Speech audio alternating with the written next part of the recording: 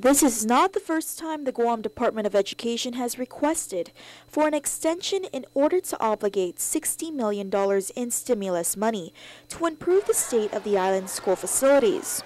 According to Governor Eddie Calvo's education liaison Vince Leon Guerrero, history is repeating itself. Early in the Calvo administration, GDOE-era money was salvaged and used to pay salaries on the condition that activities that were supposed to be funded by ERA would be funded out of a trust account. It was earlier this year GDOE made a second request to the governor, who hesitated. Leon Guerrero says Calvo wanted to give GDOE further opportunities to push through with spending.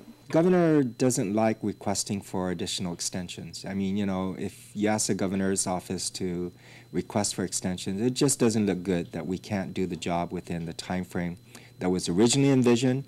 We went to bat for Guam DOE and we asked for a year's extension. And despite that year's extension, here we are again at the cusp of the expiration of that deadline, being almost forced to salvage it by asking for another additional extension. The clock is ticking, with only 6 weeks until the start of classes and 12 until the ERA money expires. The governor's office is working with new GDOE Superintendent John Fernandez to have a request for an extension ready for USDOE by the end of this week. Leon Guerrero says if granted the extension, there may be a chance that the science, technology, engineering, and math renovations at George Washington High School could be delayed until next summer.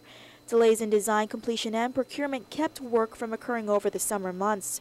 To make the ERA's September deadline, the construction must be done simultaneously with the start of the school year, taking 17 classrooms offline in order for renovations to occur.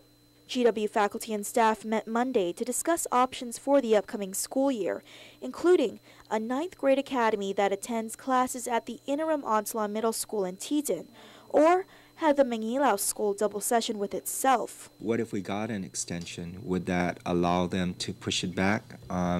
That's a conversation that I think would be interesting for folks to consider. A stakeholders meeting for GW parents and students is scheduled for Wednesday, July 11th at 5:30 p.m. in the school gym.